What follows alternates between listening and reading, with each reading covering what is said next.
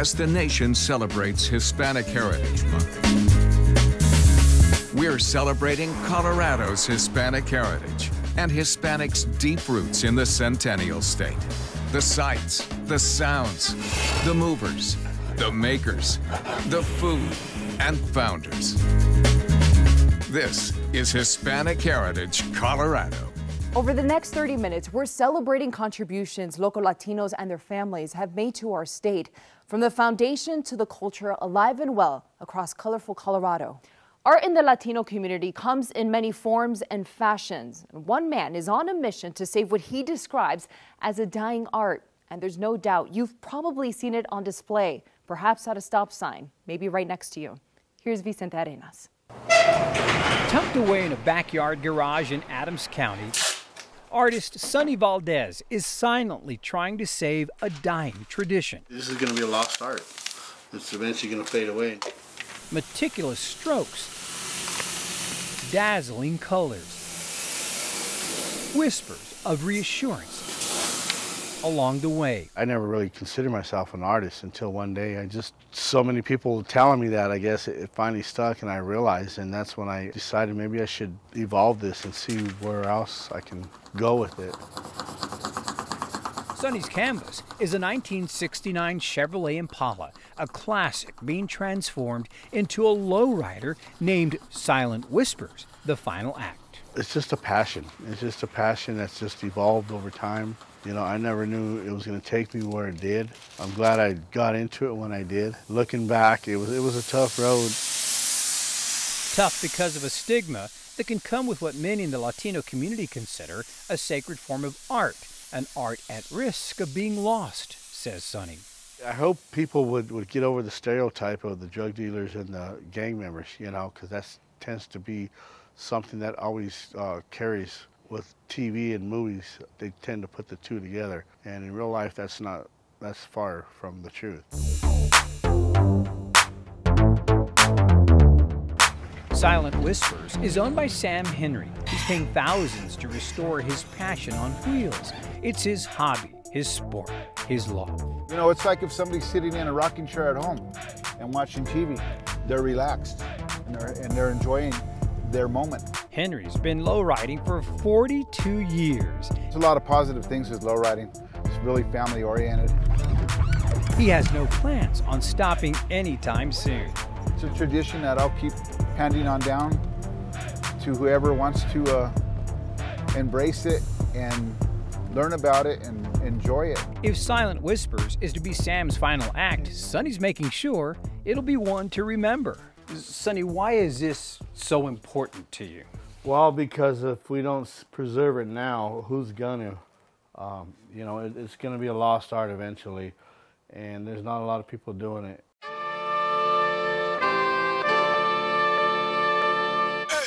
Lowriders in Denver first came onto the scene in the late 60s. Parts of forklifts were used in the first models to mechanize their show-stopping stunts.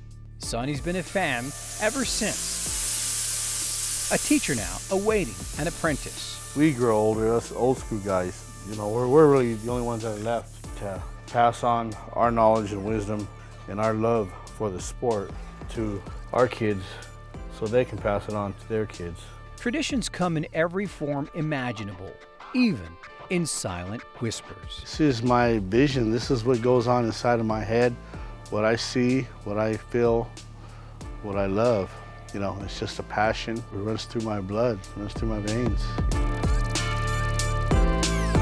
Sonny is like so many other Hispanics, passing art forms from generation to generation, but there has to be a first. Eric Trujillo followed his artistic path, taking on an unexpected journey. Photojournalist Chris Mosier and Isaiah Medina showing us the way.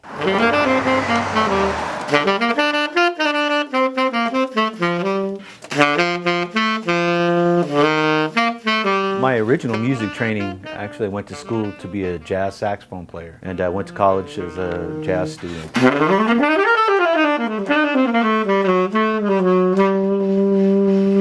the gift of music, through playing the saxophone, Believe it or not, dropping my saxophone was the reason I'm making violins now. I dropped my saxophone and brought it into the music shop that I would eventually go work for and become a violin apprentice in. I left classical music, and with my wife we opened up our family shop.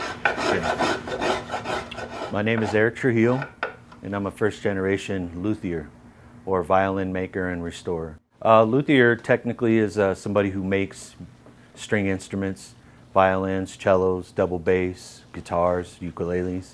My specific specialty is violins, cellos, and bass, and ukuleles. In the United States, I only know of 3 other Latinos that do high-end lutherie work. I think there's something honorable in doing it by hand. Sometimes it takes a little longer, but it was made by my hands only. My family, my wife is a concert violinist, and my kids all play musical instruments. It's funny, it's been an ongoing joke with me and my clients, and I take care of world-class instruments and world-class musicians, and I build string instruments for amazing musicians, but I can't play the violin to save my life. Being a Chicano luthier is important to me because I want kids that grew up in the circumstances of the neighborhoods like I did, that they have an opportunity. I just want to be a role model. That's all I know. It's really important to help carry on some of our traditions and in music especially. Hispanic artists are on display across Colorado. These words, "To share is precious, pure, and fair," from Mexican artist Anwar Maude, are on display on at least 100 buildings across Denver. The quote is from Marvin Gaye's "I Want You." In another part of Denver, there's a new effort to restore a fence with hope. So this fence, as you can see, there's a mural on it.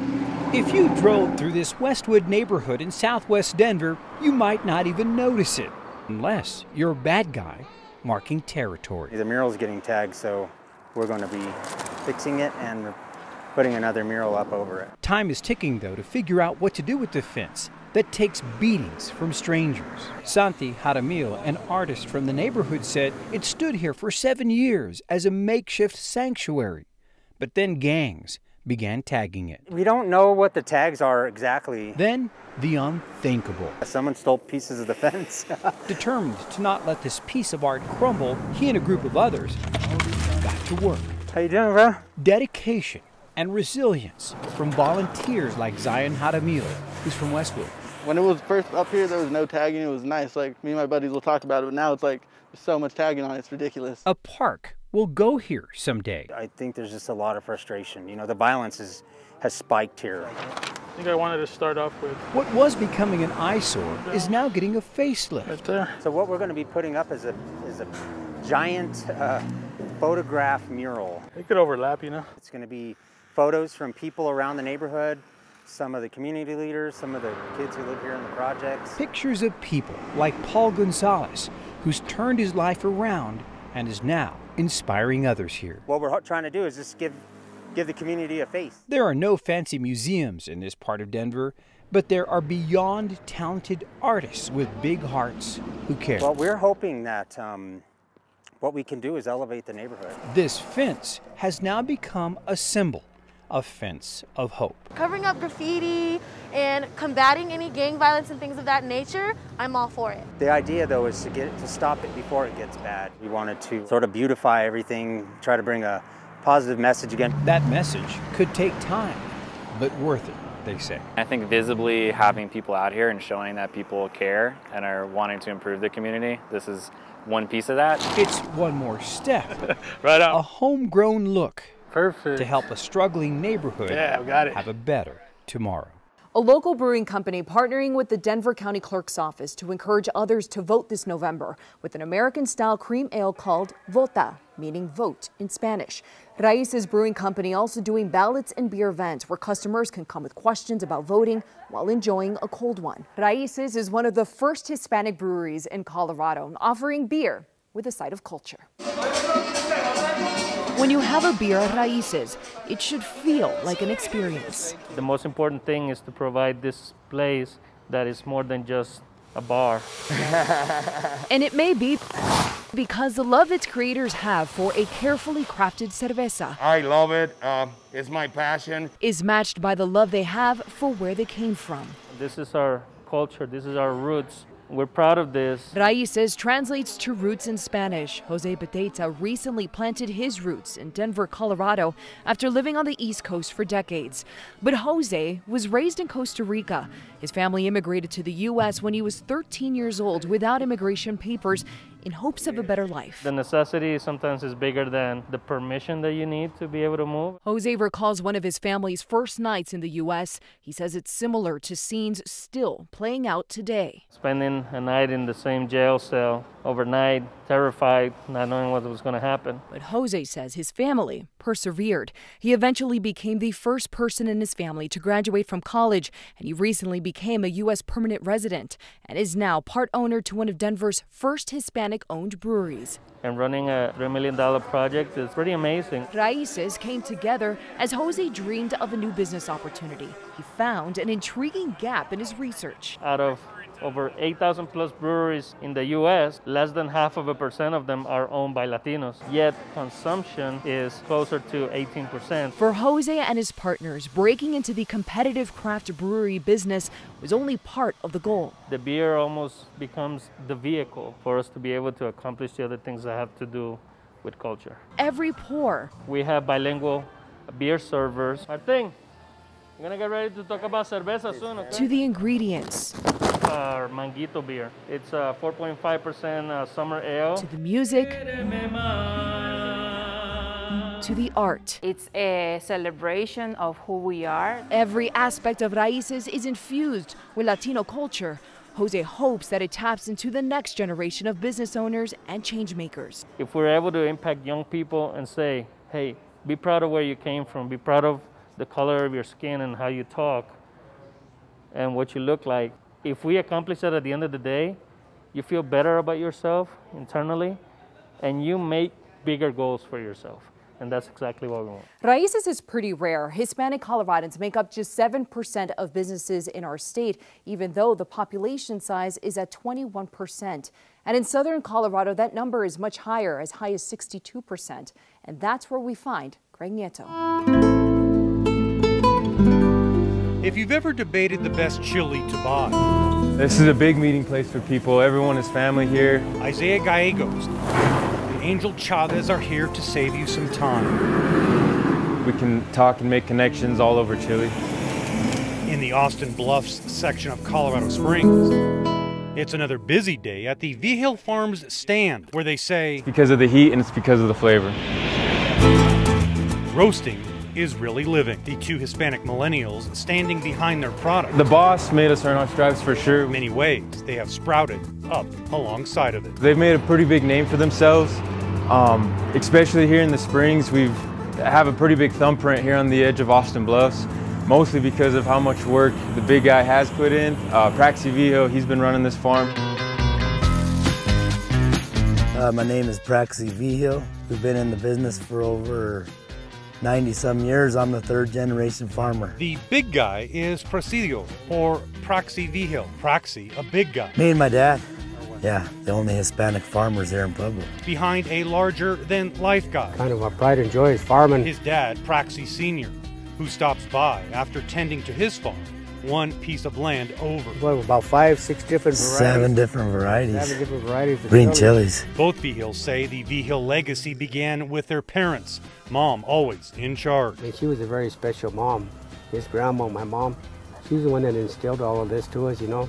Praxi Sr., one of 15 siblings who made a promise to their mother to not only graduate from high school, but make a difference in the world. For generations, father and son have made their case as to why Pueblo V-Hill chili is head and shoulders above the popular Hatch chili from the 505 area code to the south. I don't know if it's in the ground or you know what it is, but because you know, we don't use any herbicides or nothing. We just, Mother Nature takes care of us. V-Hill chili takes care of the rest. I'm kind of getting up in age now where, you know, the younger generations are taking over my boys. Which brings Isaiah Gallegos and Angel Chavez back to the table. I've had people come and switch from Hatch to green chili to our Pueblo chili all the time. Who remain loyal to the chili that raised them. Taste buds never lie. And everyone knows that when summer's gone and you smell chili, that's a Pueblo, Colorado thing. Much more to come as we celebrate Colorado's Hispanic heritage. Barriers broken right here in Colorado. We have to be a part of government. We have to be a part of institutions if we want to bring change. We are just getting started on Hispanic Heritage, Colorado. Right now, there are a record number of Hispanics serving in the state capitol, 15 of them. The list of Hispanic leaders is much longer. Susana Cordova is the first Hispanic superintendent for Denver Public Schools. Federico Peña was Denver's first Hispanic mayor. Linda Alvarado is the first Hispanic owner of a Major League Baseball team. Success is a common thread in each of their stories. So are the struggles they faced. We spoke with Susana Cordova inside the Denver school she taught in 1989. The Denver native found as a teacher she could help others overcome some of the same challenges she faced as a DPS student. I had countless teachers tell me, education is the key to getting out of your neighborhood. And why did I want to get out of my neighborhood? I really decided to become a teacher because I wanted to invest in my neighborhood. She started as a bilingual teacher and worked her way up to the central office, and in 2019 became the superintendent. Along the way, she struggled with confidence, scanning a room as she walked in looking for others who looked like her. For a long time, I just didn't feel like I fit in. I didn't feel like I fit the profile of what a superintendent looks like. Today, she still hopes to accomplish what she set out to do 31 years ago. Perhaps the biggest surprise in this year's race for mayor is 36-year-old Federico Peña. Federico Peña is from Laredo, Texas. The town was founded by his fifth great-grandfather more than 250 years ago. But there are millions of other Latino families around the United States who have been contributing for centuries. We spoke with Peña at Denver International Airport. As Denver's mayor, he spearheaded the development of DIA.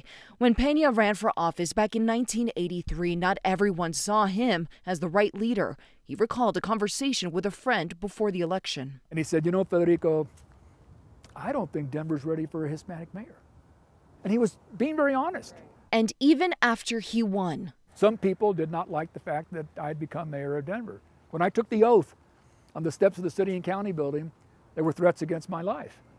So the police department made me wear a bulletproof vest. After serving as mayor for 8 years, he went on to become the first Latino to head 2 federal agencies, the Department of Transportation and Department of Energy under President Bill Clinton. Today, he is a successful businessman. When you give people like me an opportunity, we will produce. In fact, we may even surprise people. The Colorado Rockies are the National League wild card winners. Linda Alvarado met us at Coors Field. In the 90s, she was part of the ownership group that helped bring Major League Baseball to Denver. Who would have thought the first Latino owner would be a Latina? Before becoming part owner of the Colorado Rockies, she started her career with a development company in college, and eventually she started her own, Alvarado Construction.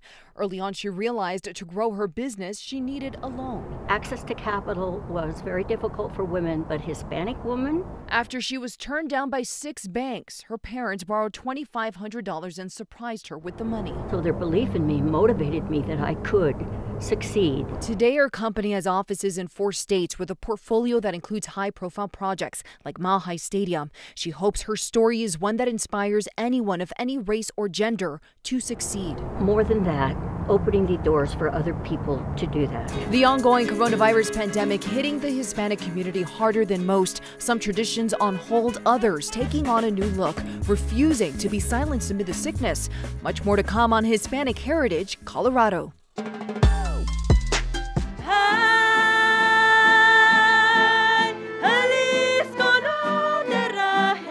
Like so many traditions, the COVID-19 pandemic paused performances for Denver's first and only all-female mariachi group. The group practices in the backyard, serenading the neighborhood, but performing is just part of the tradition. Every celebration that we have in our culture always has music, and mariachi music is one of the most popular, whether it's fiestas, whether it's quinceañeras, whether it's baptisms, birthdays, even funerals. The pandemic is hitting Hispanic families in Colorado especially hard. Hundreds of Latino families have lost loved ones.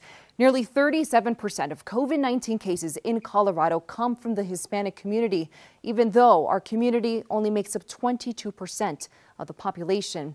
The pandemic pausing performances and parties. Deanna Cruz's baby girl is about to reach a memorable milestone. Abigail turns 15 this year, and for many Latinos, the event is marked with an elaborate party. A quinceañera is a coming-of-age celebration. From a little girl into a young lady. Planning for a traditional quinceañera event takes months, from the cake to the decorations to the venue to the dress. The dress is like 75% of the whole thing. 14 couples that joined the quinceañera on the dance floor for choreographed ballroom dancing. They do a traditional vals dance. Deanna was extra excited for her girls' night. She never had a quinceañera of her own. As one of 4 girls in her family, her parents couldn't afford the costly tradition. Her being my only daughter, so I was like even thinking of I can live my quinceañera through her. But it turns out Abigail may not have one either.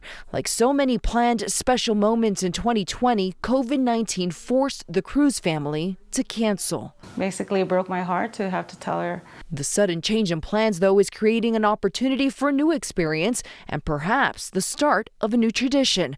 Abigail may still have a quinceañera if circumstances permit, but if they don't, she suggested maybe a trip to Paris, mom and daughter. I'm okay with that. Hispanic versus Latino, Latina versus Latinx. We're sorting out what the Hispanic community prefers as Hispanic Heritage Colorado rolls on. I am going to make Vida the spot for Latinx culture. Pop culture is helping popularize a new term in the Hispanic community. Instead of Latino or Latina, Latinx is used as a gender-neutral term. Still, Pew Research finding just 1 in 4 Latino adults have heard of Latinx, and just 3% use it. The comparison I'd make is if you ask someone who's Italian where they're from, they're going to say Italy, not Europe. And if I'm from Latin America, by definition, I'm Latino. But if somebody asks me, I'm going to say I'm Mexican. No matter what you call yourself, be proud. You are part of a Hispanic community that runs deep in Colorado. After all, our state is not named the color red in English. Thank you for joining us.